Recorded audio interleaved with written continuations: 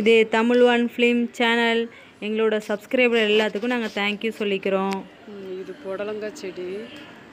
புடலங்காய் செடி டிசம்பர் மாதம்தான் விதைச்சேன். பிப்ரவரி கடைசியில் தான் காய் போட்டுச்சு. பூ பூத்த உடனேயே தேமூர் கரைசல் விட்டேன்.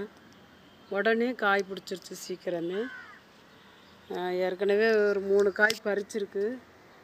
இப்போ காய் போட்டிருக்கு.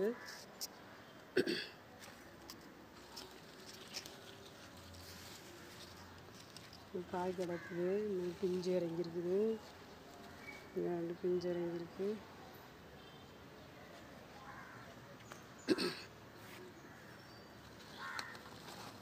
ஒரு காய் கிடக்குது.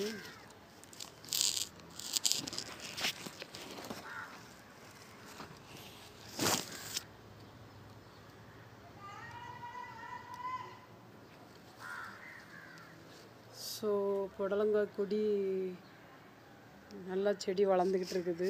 நல்லா இருக்குது பார்க்குறதுக்கு.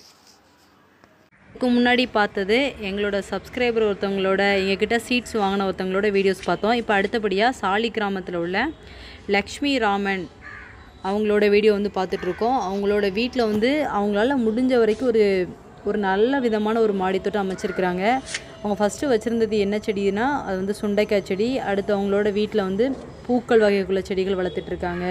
இதுவும் பார்த்திங்கன்னா சுண்டைக்காய் செடி, தக்காளி செடி வளர்த்துட்ருக்காங்க.